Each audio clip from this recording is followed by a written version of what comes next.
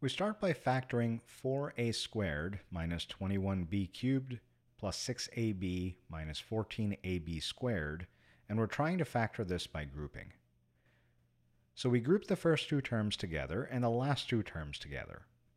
From the first two terms, we see that we don't really have anything in common, so we can just factor out a 1.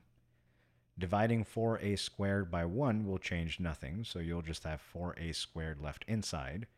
And then dividing negative 21b cubed by 1 will also change nothing, so we're just left with the same term again. For the last two terms, we see that there is a GCF of 2ab.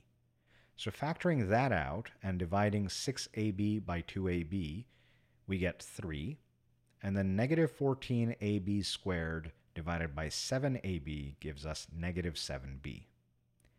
Now the problem with this stage of the problem is that the binomials really don't match. We're not just off by signs, we don't even have the same binomial.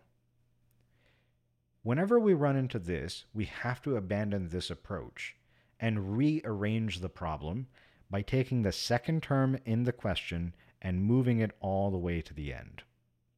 So rewriting or rearranging this problem as 4a squared, we move this term all the way to the end, so the next term will be 6ab minus 14ab squared, and then finally minus 21b cubed.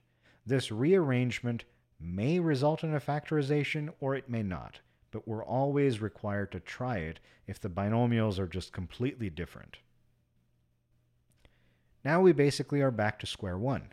We start by finding the GCF of the first two terms, which is 2a. We divide each of the terms by the GCF, which gives us 2a from 4a squared divided by 2a. And then from 6ab divided by 2a, we'll get 3b. From these last two terms, we see that we can factor out a 7b squared. Doing that will give us a negative 2a on the inside, because we can divide negative 14ab squared by 7b squared to get negative 2a.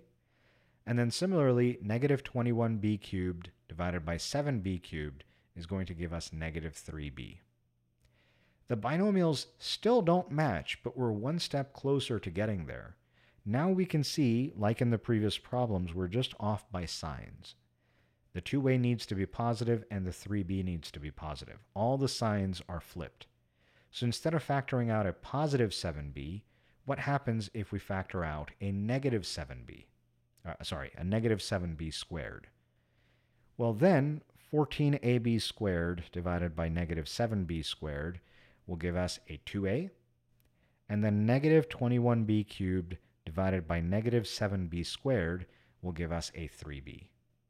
Now we see that the binomials do indeed match. We do have 2a plus 3b being the same in both terms. We can factor that term out as the GCF, and then when we divide this first term by it, we get just 2a, and then when we divide this second large term by it, we left with negative 7b squared.